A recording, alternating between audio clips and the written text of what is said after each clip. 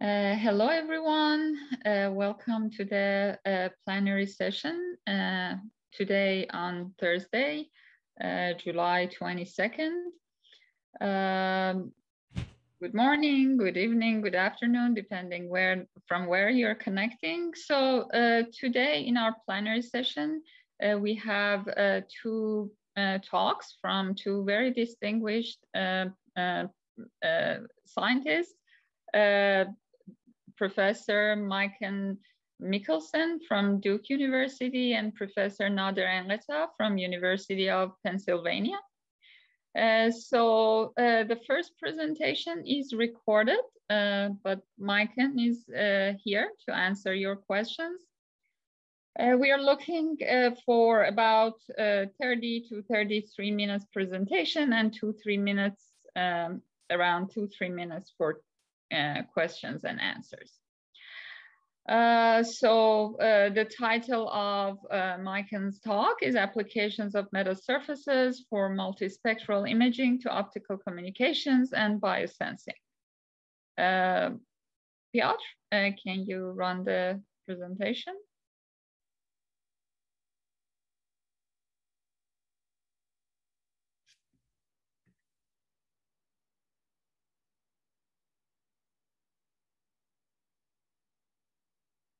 Hello, I'm Maiken Mikkelsen from Duke University, and I'm delighted to give this plenary talk, and would like to thank the organizers for giving me this opportunity and organizing this conference first in the hybrid and now the fully virtual format. So I'm excited to tell you about some applications of metasurfaces, in particular experiments that we've been doing in my lab at Duke, from multispectral imaging to optical communications and biosensing. So I think it's very exciting how the field of metasurfaces is maturing and how we can see it evolving from proof of concept demonstrations and starting to move into applications, and how wide range of areas that metasurfaces could have a potential impact in applications in. So here's some examples from review papers of metasurfaces. And some of the early experiments, we saw negative refraction and enhanced radiation of quantum emitters integrated into metasurfaces. And now we're starting to see examples of nonlinear and quantum metasurfaces, which is very exciting in this recent review paper in Nature Photonics. Examples of where metasurface has indeed moved into applications is metasurfaces for lenses. So this is a field that's very exciting and rapidly maturing of how to make these typically all dielectric metasurfaces to perform different operations and lenses here for flat optics at various wavelengths, in a nice review by Federico Corpasso and collaborators here. So what I would like to tell you about is a few examples of potential applications for some of my research at Duke, and this is also in a wide range of areas. My research is really motivated by utilizing what you can almost call atomic scale photonics, molecular scale photonics, where we are taking advantage of very small gap between materials to force material properties and light matter interactions to be very distinct from the bulk counterparts. And then integrating solid state and biomaterials and utilizing also fast experimental techniques to probe these emerging phenomena. And this approach allows us to reveal what you could refer to as hybrid materials with very specifically tailored optical properties. So the examples I will give you here today in this talk is from optoelectronics, how we can utilize metasurfaces to move towards making multispectral photodetectors and move towards multispectral imaging. I'll also give you an example here of how we can utilize metasurfaces to potentially have an impact for optical communications. We did that actually in a collaboration with industry, with the connectivity lab at Facebook, where we could potentially use metasurfaces just both to make fast sources and receivers for optical communications. And finally, an example in the biomedical field, how metasurfaces could be a game changer for certain types of point-of-care diagnostics. So I'm very excited about the rich possibilities for metasurfaces to make an impact in our world. Let's start with the multispectral detectors.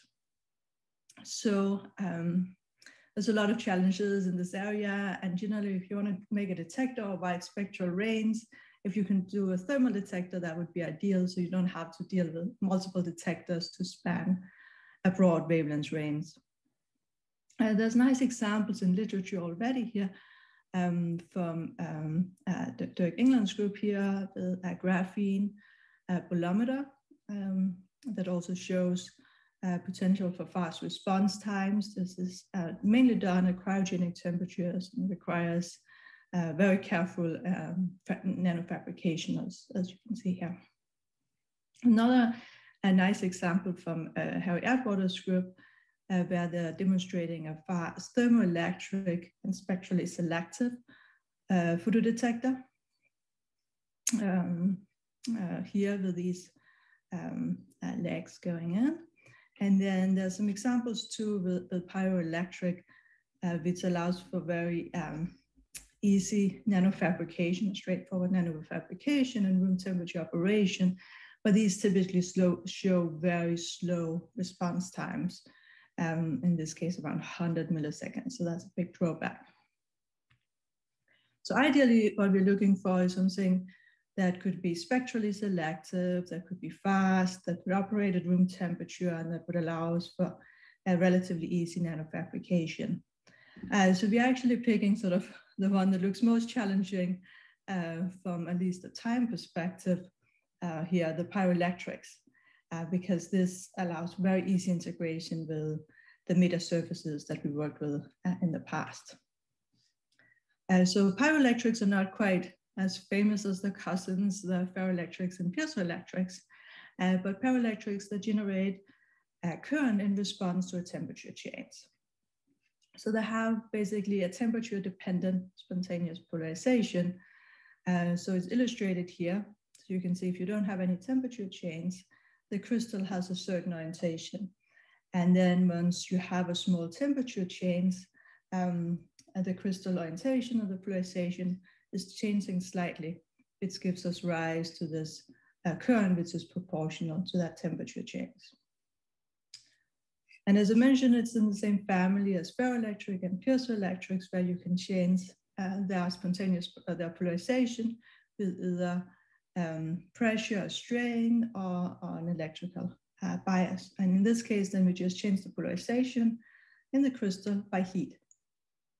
And since we are generating heat with metal plasmonics, this is actually a very well-suited material, because when light is shining on our structure, that light is generating heat in the middle, then allows us to convert it to current. So it allows us sort of the direct correspondence between the amount of light that's absorbed in our metasurfaces and the current here. And next, we wanted to integrate a metasurface, of course. And the metasurfaces that we worked on a lot in my group, and that's very well suited for this particular case as well, are these nanogap plasmonic structures, nanopads antennas, we call them as well. So they consist of a gold film around 50 nanometers. Then we have a polymer dielectric spacer laser here, about 1 to 7, sometimes up to around 10 nanometers. And then we use nanoparticles, either colloidal nanocubes, as shown in this case, later on also EBL fabricated nanoparticles. And this, we can then cover large surfaces with, and this structure acts as a perfect absorber at a particular wavelength at the plasmon resonance. And what we can do, and showed in this case, is that we can pattern the areas that's covered with metasurfaces here into pixels, so that each of these pixels act as a spectral filter or as a detector that's sensitive to a particular wavelength of light. And one thing that might not be obvious right away, but that's actually a bit challenging with this, is that it requires precision in the vertical direction of a single nanometer scale. But we want to be able to do this over centimeter scale areas or wafer scale areas. So it's really what we call multi-scale fabrication challenge. So the way that we do it is using photolithography over the last areas, and then we're using either atomic layer deposition, layer by layer deposition of these polymers, which is techniques that can give us this single nanometer precision in the vertical direction. So it allows us to achieve this required multi-scale fabrication to demonstrate this. And here at the bottom, you can see the plasmon resonance corresponding to this 6 different wavelength filters. In these experiments we published here, we didn't have integrated the detector yet, but this is demonstrating sort of our pathway towards that. The next step was then indeed to integrate our pyroelectrics or our detector material with a metasurface. And in this case, we just deposited the metasurfaces directly on top of this pyroelectric material. And in this case, our pyroelectric material is this aluminum nitride. And then our metasurface acts both as a spectral filter and also to increase the absorption, so as an almost perfect absorber. So since we want to detect light, the more light we can absorb, the better. Below here is shown simple COMSOL simulations of light hitting the structure, and we can see quickly this generates a temperature change, first in the gap region here, and then it's penetrating, diffusing into the underlying layers. So that we have gold here, and then down here we have our aluminum nitride pyroelectric, and we can see here it's modifying the polarization.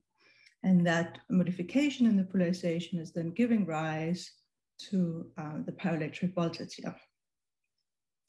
And this depends on the resistance of our structure, and the detector area, the pyroelectric coefficient of the specific material that we're using, and then our temperature change.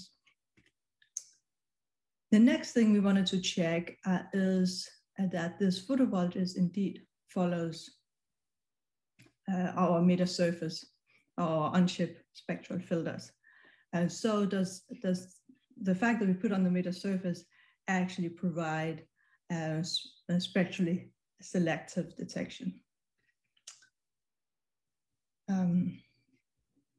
So here in the top, you see the reflectance. So this is showing the plasmon resonance of 3 different structures here, with 100 nanometer cubes, 125 nanometer cubes, and 135 nanometer cubes. And below here, you see the responsivity or photovoltage that's measured here for the 3 different detectors. And we can see that the peak value here matches exactly with the plasmon resonance. So this is indicating that we can indeed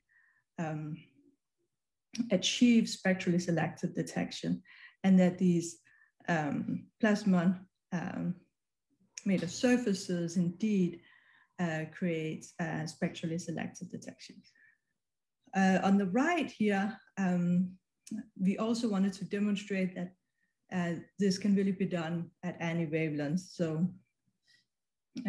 because of the time, we didn't have nanocubes that were this large that could give us resonances beyond like 1,000 nanometers. Then we fabricated structures with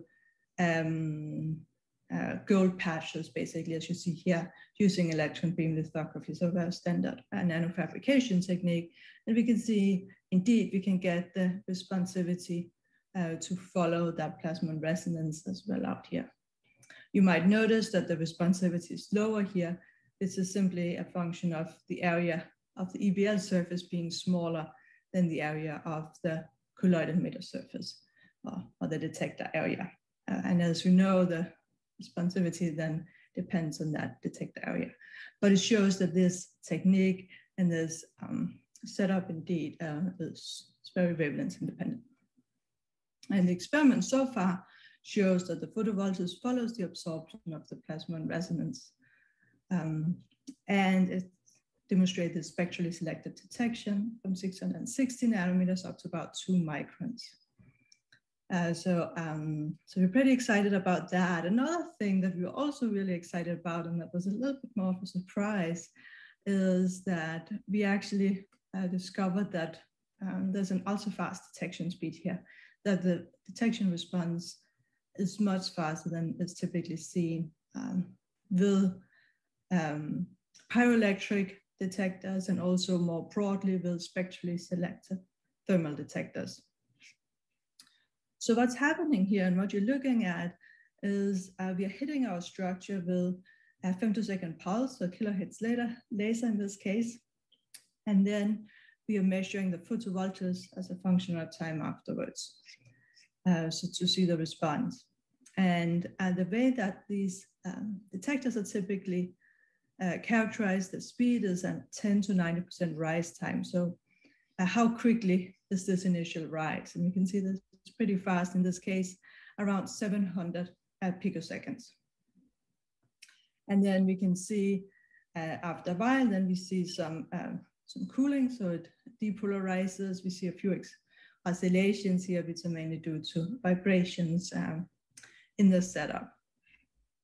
So this initial fast time and also the full width half max to some extent is sort of the important parameters to look at here. And it's also important to note that our readout is actually limited to around 500 megahertz due to micromanipulators and oscilloscopes and things that are used. And the simulations that we show in pink here actually convolve with the instrument response that takes into account the slow readout that we have, which is not limited by our nanoscale detector itself.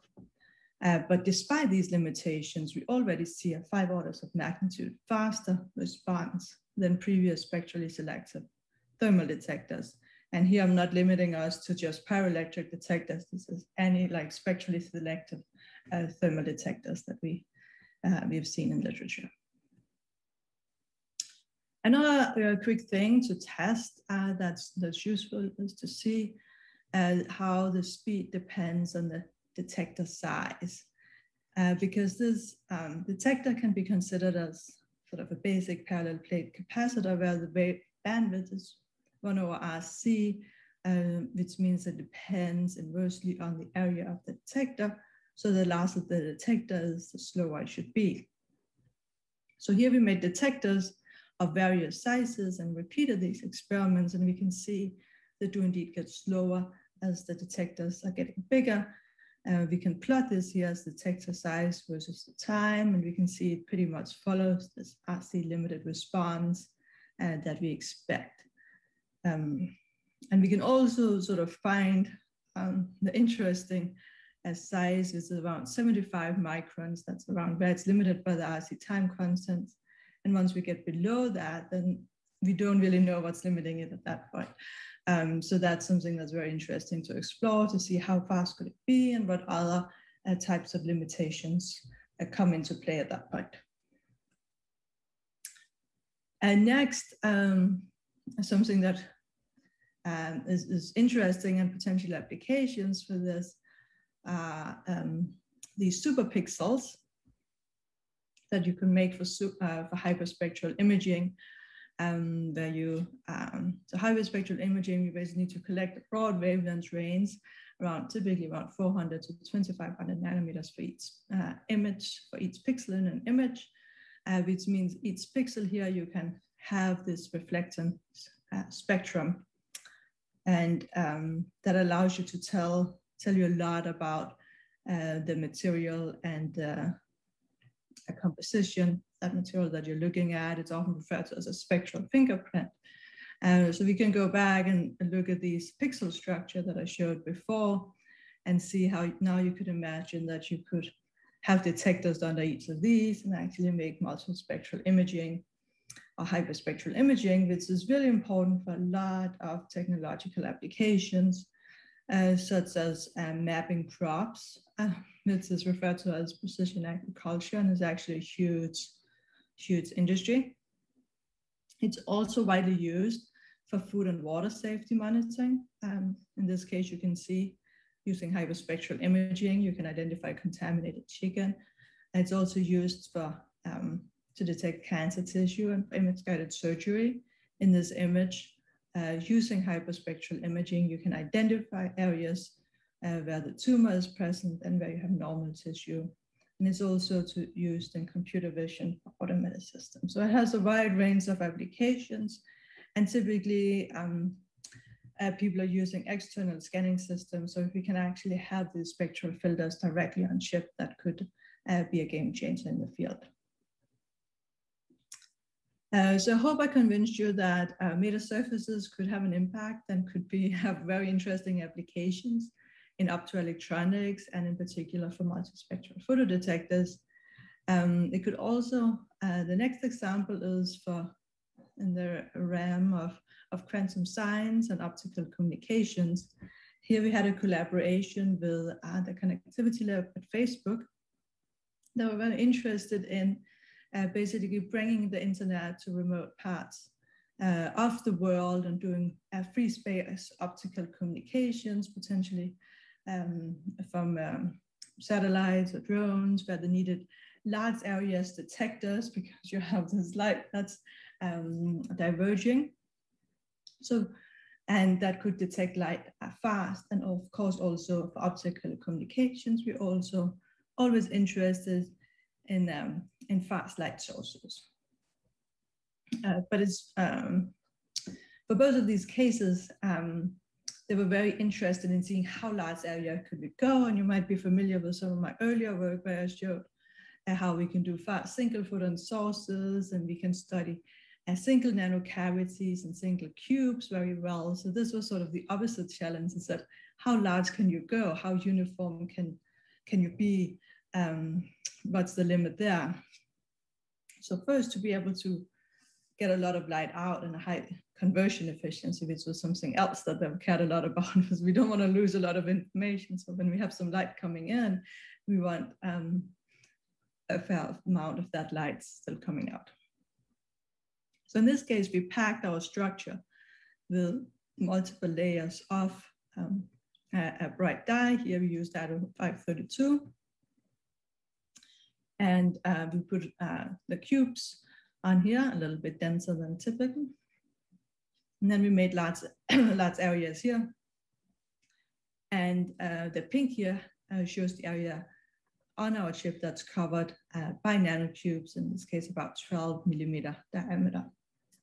And at a first look, what we see is that the fluorescence from the dye that's embedded in the cavity is much brighter than the dye in the glass.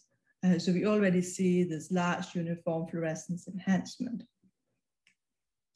And what's critical for this is that we, of course, pick our plasmon resonance wisely. So what we did in this case was also picking a dye that had a small Stokes shift, so small shift between its absorption and emission peak.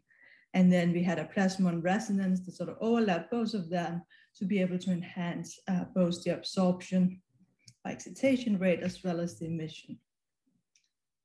And what we see in the fluorescence is a bright enhancement in the fluorescence here. To be able to see any peak on this graph, we ended up using a higher excitation power down here than here. So this is actually corresponding to almost 1,000-fold enhancement in the fluorescence. And what's unique for this experiment compared to what we've done before is that this is really truly from large area structures. You're not cherry picking a nano antennas that's performing well. This is an average result over a large area surface. And I think that's really important when we start to think about using metasurfaces for rarity applications where you're not able to do that cherry picking and where you need to have a surface with a large uniform response, which is also important in, for example, nanobiosensing applications.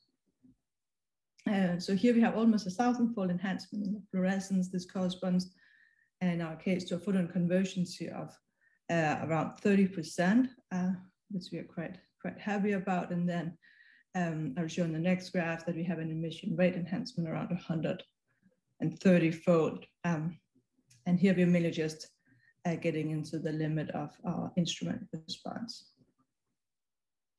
The other thing that's really important for optical communications is that we can actually modulate the signal, right? So you're imagining that each of these light pulses is transferring pieces of information, so you want to be able to modulate this quickly. So what we did to test that out was to have a pump pulse here, and then another probe pulse arriving at a later time. So we had our pulse days, and we just split it into two. So we just have two pulses at the same wavelengths. And then what you see in red, or in the color here, is the shape of those two pulses. And what you see in the, the other way around, what you see in the dashed line is the shape of those two pulses. And what you see in the colored line is how our fluorescence follows those two laser pulses. And we can see that they do follow it very closely here. So that gives us an ultrafast response greater than 20 gigahertz, and also with a decent dB discrimination between these two pulses. And this is another example, sort of zoomed in here, where you can see how fast this response is, about only 12 picoseconds. And some of you might be familiar with my work where we are claiming instead of 130-fold enhancement in emission rates, 1,000-fold, and this all depends on just how fast is the dye to begin with. So this was a relatively fast dye, so the lifetime was only about a nanosecond and a half. In some cases, we had controls that had a 10 nanosecond lifetime. So that's really where the difference comes from, because the 12 picosecond is really right up against our IRF. This is our instrument response function of our setup.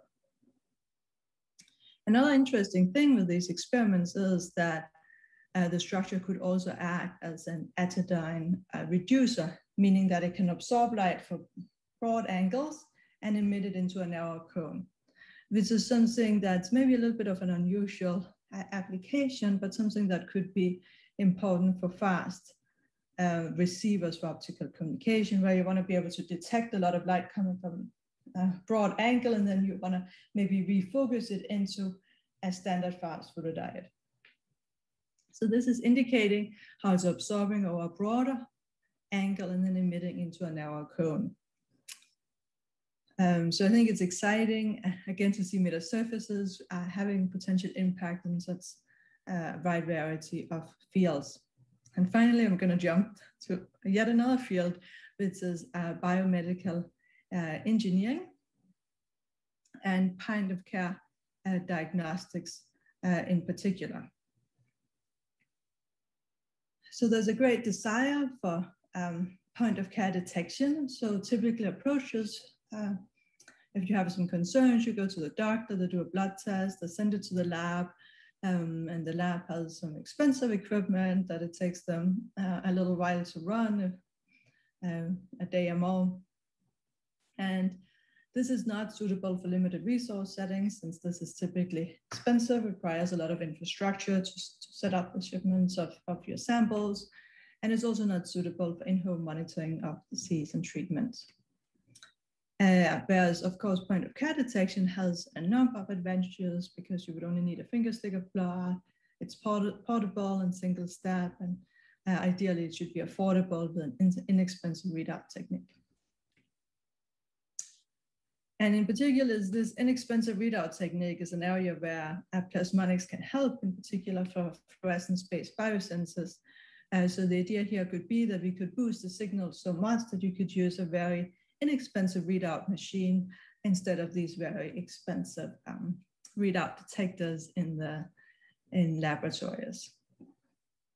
So there's a number of nice examples in literature here. One showing a plasmonic stamp on top of an assay here. That's showing around 100-fold enhancements.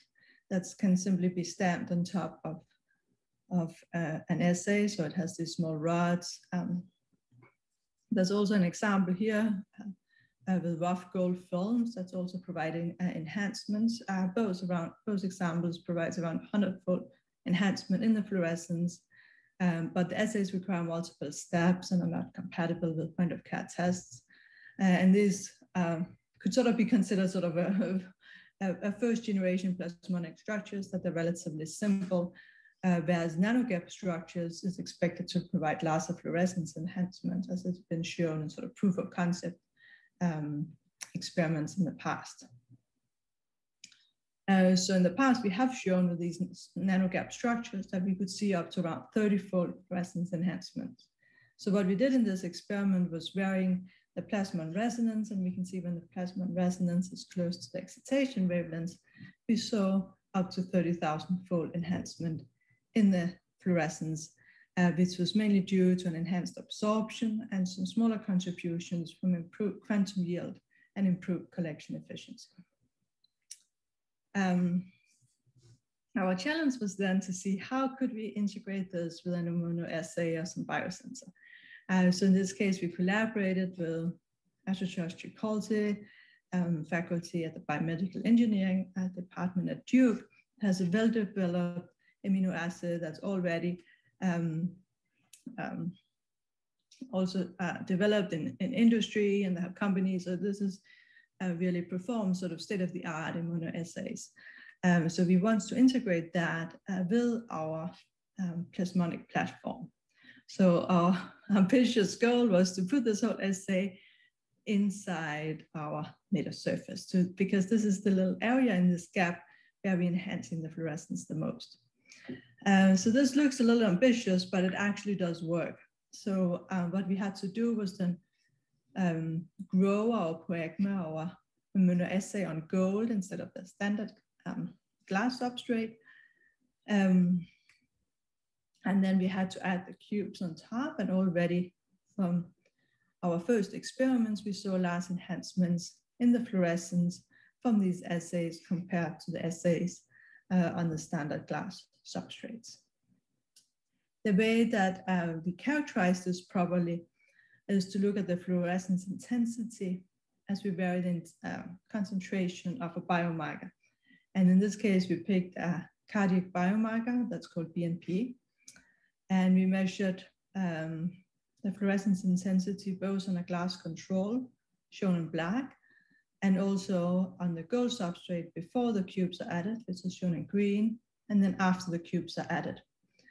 So that we have the full nanogap structure. And what we see here is around a 200-fold enhancement in fluorescence. And this is in this dynamic range, which is the clinically relevant regime. So that's very encouraging. One question might be, is this enough to make a difference?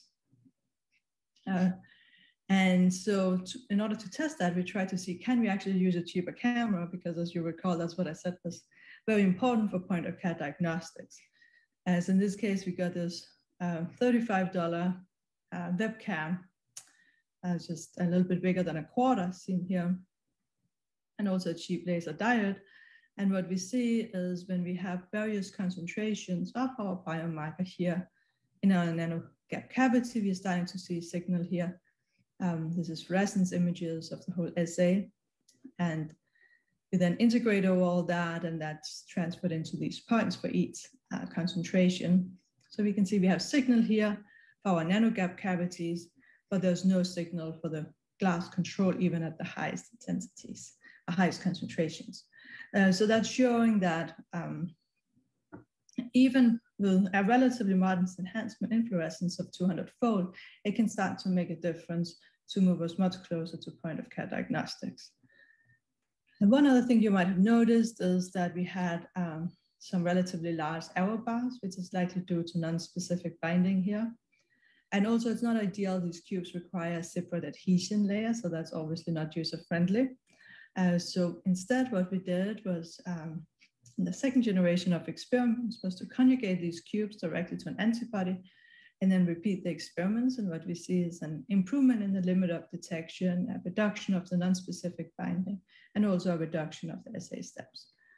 So we're very excited about the prospects of moving this to the biomedical field and having an impact of metasurfaces on point-of-care diagnostics. I would want to make sure to acknowledge my wonderful group at Duke, my collaborators, my funding agencies, and then we put the summary here. So we show this fast thermal detection, also fast emission over centimeter scale areas. And I discussed this plasmonic enhanced biosensor.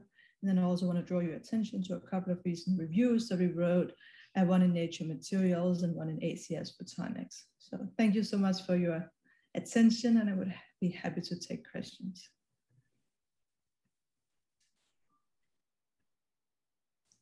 Thank you very much, Maiken, for the excellent talk. Very exciting results.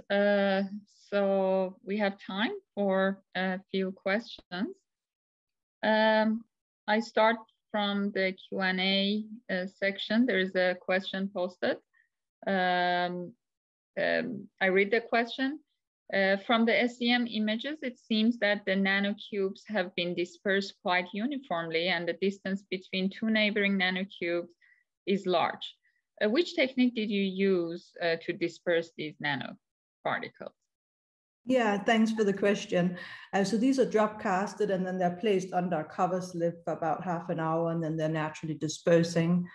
So the nanocubes are covered in a polymer that's PVP, that's slightly charged, so they're slightly repelling each other, which is causing this uniform distance between them, which is around 200 nanometers. An alternative way of making this is also with EBL, and we tried that, and that works as well. But of course, it doesn't have the large area benefit of the nanocubes. Thank you very much. And I have actually a question related to this. Maybe I should ask it here. If you, when you build the hyperspectral imaging systems that you have multiple pixels that have different cube sizes, do you do the fabrication in parallel or in series one by one? Because you have to selectively place the nanocubes, right?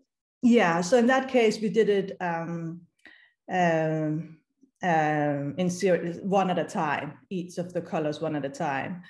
So we did have another paper showing in Advanced Materials that we can also do it with combinatorial colors, because of course, like that doesn't scale as well. So we also try to do one that's like has red, green, and blue channels, and then you can just vary in intensity of each of these channels and show about 10,000 combinatorial colors. We published that in Advanced Materials, but we haven't tried to integrate that combinatorial color scheme with the detection mechanism at this point. So yeah, it is a bit of a limitation, but it depends on how many pixels you need, and you can find ways around that. Yeah. Thank you very much. Yeah. We have another question here posted. To what extent is the response of the biosensor linear with analyte concentrator? That was difficult to read from the log scale graphs. Yeah, so it has a linear response. So it has sort of the expected response that we see without a plasmonic structure. We just enhance it. So it has a linear dynamic range, and then it has where it's curving off. So it has the expected shape, but it is increased. Yeah. Thank you very much. Are there any other questions?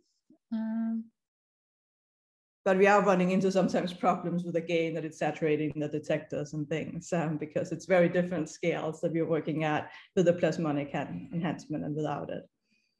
Yeah. Right. Yeah. And we're working also in improving the uniformity. You could see the enhancement were not quite as high as we saw without the plasmonic sensor, and that's some non-uniformity of the polymer brush that we're working on making more uniform, because the roughness of the film underneath is very important. So having that uniform is important to have high enhancement. Thank you very much. So I see no other question posted. Maybe I can ask one more question. For the spectrally selective or sensitive photodetectors, you showed results up to 2 micrometer wavelength. Are there any challenges for scaling it up to longer wavelengths? Is it that the size of these nanoparticles get large to manage? Not really. I mean, we were just not set up to do it at the time. So now we're building up and have lasers and detectors at those wavelengths. So we're trying to work at longer wavelengths. It's generally easier to make larger particles than you can use photolithography even, or you can use EBL to do that. Finding chemistry to make these colloidal nanoparticles at all these different sizes can take quite a bit of optimization to target different sizes. I think we've gone up to about 250 nanometers now, but that's a bit time consuming, but it's relatively easy to test out with EBL or even photolithography. But we will see. There might be some unexpected challenges. Right. Well, thank you so much for the excellent presentation. I thank you for your time. So we now move to our second plenary.